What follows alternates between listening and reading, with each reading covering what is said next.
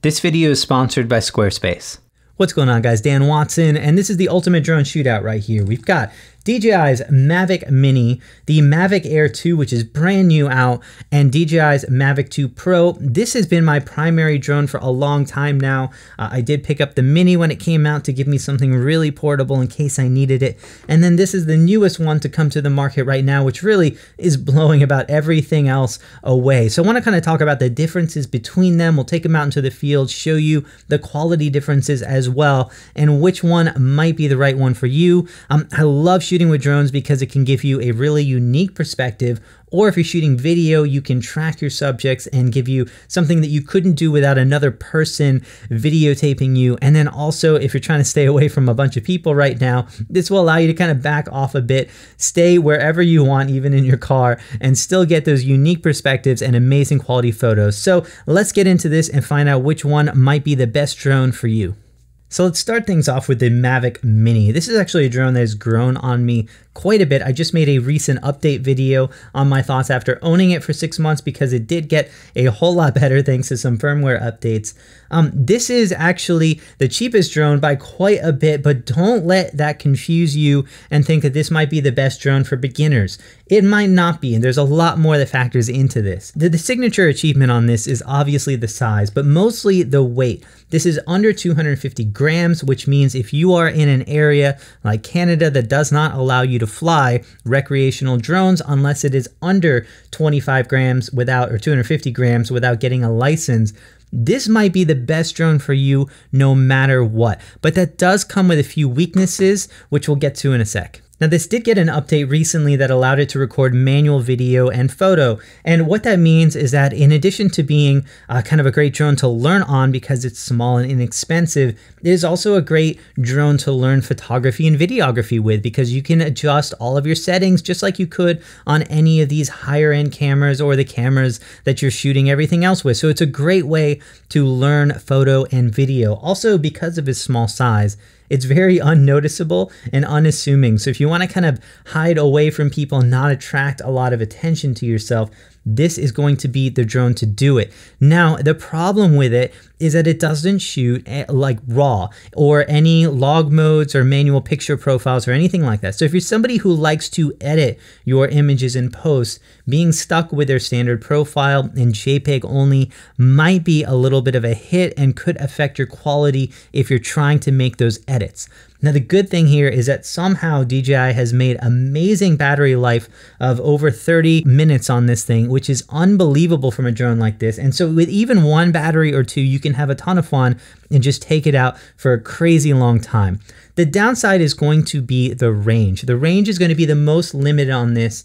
Depending on the area you're in, you might get anywhere from about 1,000 feet up to a couple thousand feet. And that might be enough for most cases, but if you're planning on like scaling mountains or taking this out above the ocean or something like that, you're not going to get very far and you're always going to be at risk of losing signal. So that's something I would really keep in mind if you're looking at a drone. Now, while that does make you kind of think that this might be the best starter drone, there are a bunch of features that it actually lacks that might be a great option if you're somebody who's using this for the first time.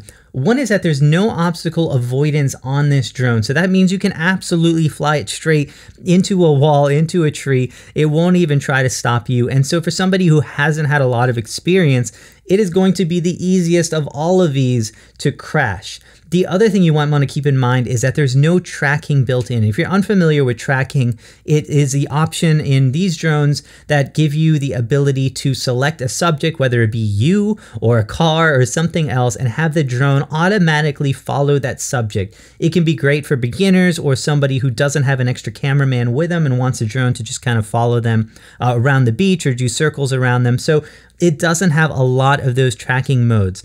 It does have some automatic flying modes like circle or helix. However, it still has the most limited number of those compared to the other one. So you do get away with some automatic flight modes, but just compared to the other ones, and these are things that beginners love a lot, it does not have the best of the bunch. Now, if you guys need some more information, if you're thinking about picking up this drone, go ahead and check out the description below because I've got some links with my full review as well as my thoughts after owning it for 6 months.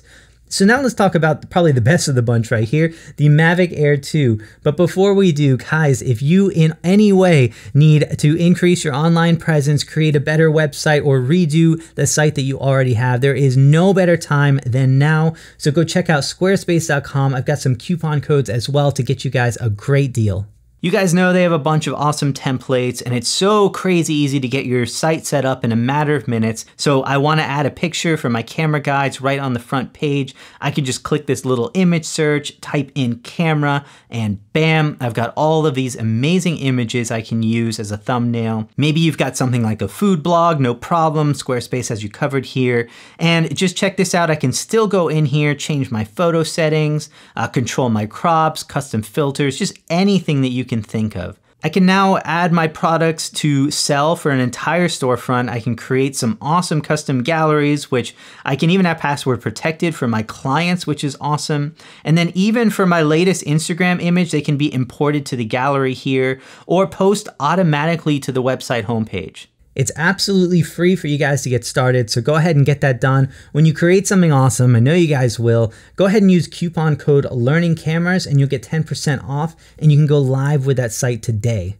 So now let's talk about the Mavic Air 2, the newest drone to come out. And already on the hardware side, there are a lot of differences here. The first is going to be, yes, this drone is much larger than this. It is actually twice as heavy, or more than twice as heavy. So you're going to notice that right off the bat. You do get upgrades to USB-C. Also, the controller on here has been redesigned. I like it. It's a little bit more ergonomic. It does have an easier way of storing your phone into the top right here. However, again, this is even much larger than the remotes that come with the other drones right here. Now, the Air also comes with 8 gigs internal memory. This has been great for me for 2 reasons. If my card fills up, I know that I always have some space left over. Or if you're like me and you've forgotten to put in an SD card on occasion. Just when I think you couldn't possibly be any dumber. You can at least take some photos and videos without a card using that internal storage, as long as you keep that free.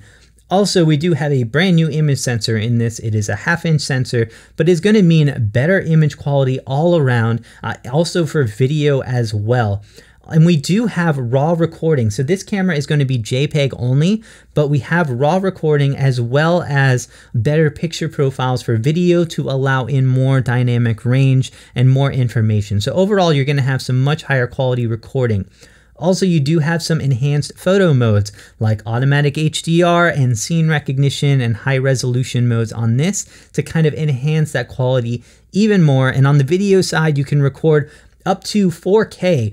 This is going to be limited at 2.7K, not needed for most people, but if you want to be able to shoot at 4K, you can even do it at 60 frames per second, which would allow you to do some slow motion, or you can bump it down to 1080p and get 120 frames per second for even more slow motion out of his camera. Now, we talked about why this might not be the best beginner drone, and this is where this kind of starts to make more sense. You do have sensors all around the drone with obstacle avoidance. So if you begin to approach an object or approach a tree or anything like that, the drone is supposed to see that and manually stop or get out of the way. Along with that comes active track. So you can actually select a subject and have the drone track around it, go parallel to it, a bunch of different stuff. This is a feature I use all the time, and it's something that I really love about these higher end drones and is great for both beginners and pros as well.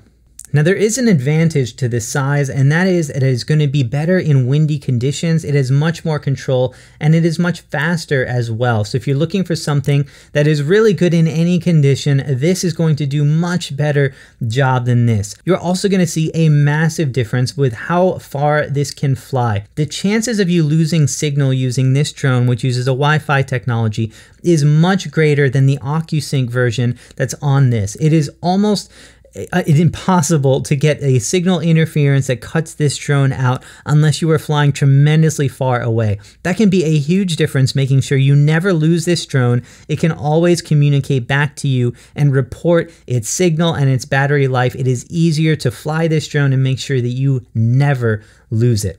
Also, being larger comes with some advantages, which is that it's better in windy conditions and can fly faster. So if you're at something like a beach or a mountain range where you might want to fly further, faster and also need a little bit more resistance to those winds, this is the drone that's going to get it done. So overall, some massive upgrades all around. Now on the negative side here, you are above this 250 gram limit. So in some countries that might mean you cannot fly without a license.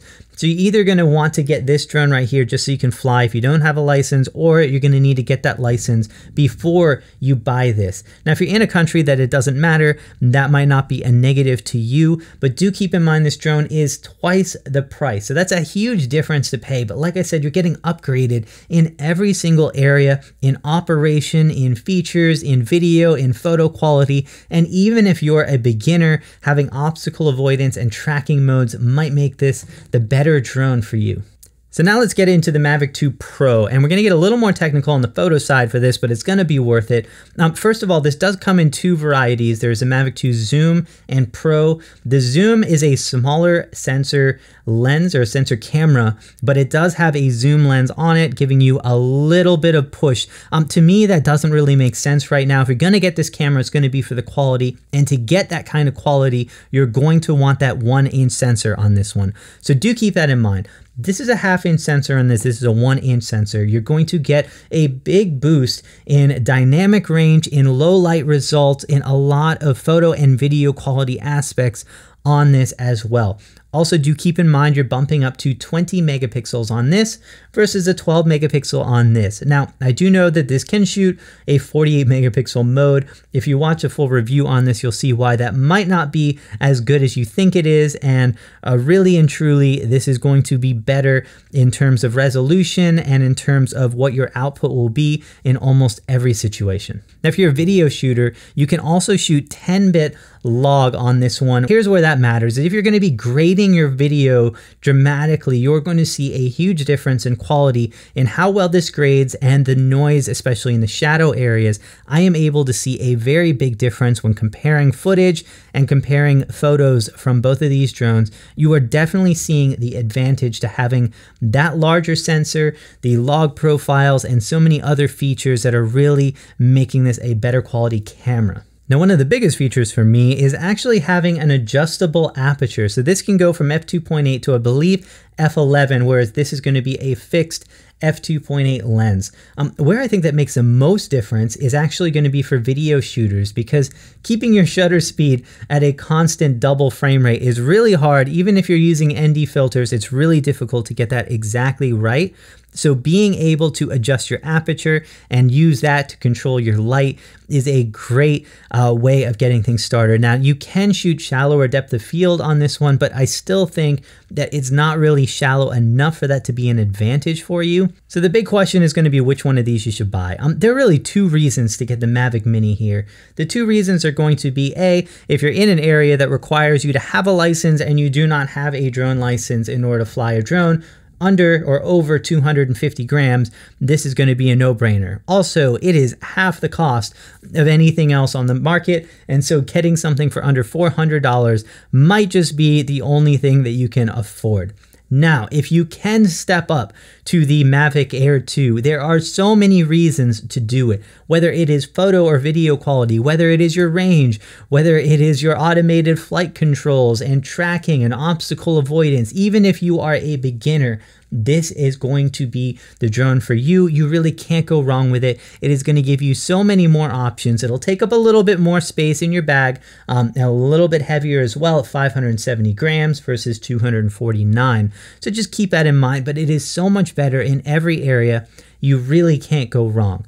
Now, if you are going to step up to the Mavic 2 Pro, there is really only one reason to do it, and that is you need the ultimate in photo and video quality. Having that 1-inch 20 megapixel sensor is going to give you more dynamic range, better low light performance, overall just better photos all around. And when it comes to video as well, having 10-bit log is going to mean greater flexibility in grading this, and you're going to get that better quality video in addition to that.